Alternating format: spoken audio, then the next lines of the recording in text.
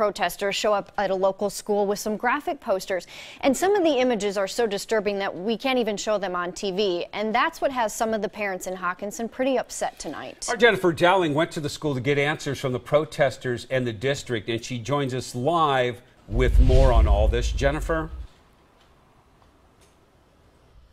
Good evening, Jeff. There was some yelling back and forth here in front of the school. The demonstrators call themselves abolitionists, and they certainly tangled with parents today. They feel high schools are the front lines in the battle against abortion, and some parents simply feel they're taking it too far. I understand free speech, but I sure as heck hope you're not approaching it.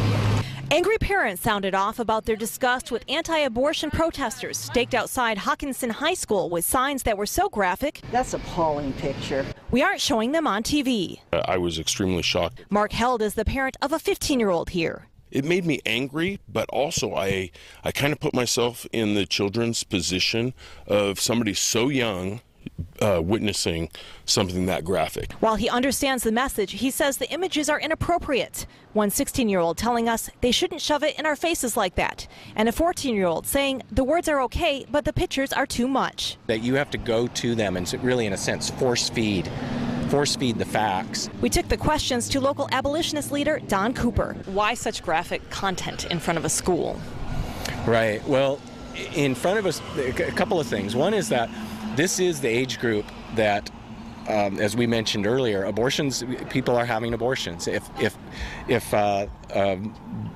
young man and young woman are old enough to have an abortion or to get pregnant, then they're old enough to know the facts. We asked Cooper about Held's specific concerns as well. He feels that it's not appropriate for you to put this in his kid's face when he cannot block it. Right. What's your response to that? Right. Well, to be honest, first off, I oftentimes question how genuine someone is with a response like that. The school superintendent said they can't control the group's free speech and they have the right to be on a public sidewalk, but they are not allowed on school property.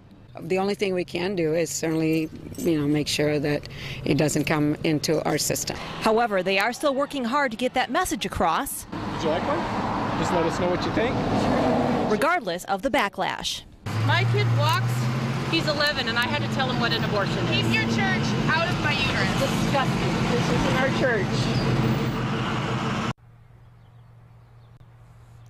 So as you could hear there, a very contentious issue. Now, this group has targeted other schools in the past, but this is the first time that they've targeted this school. Back to you.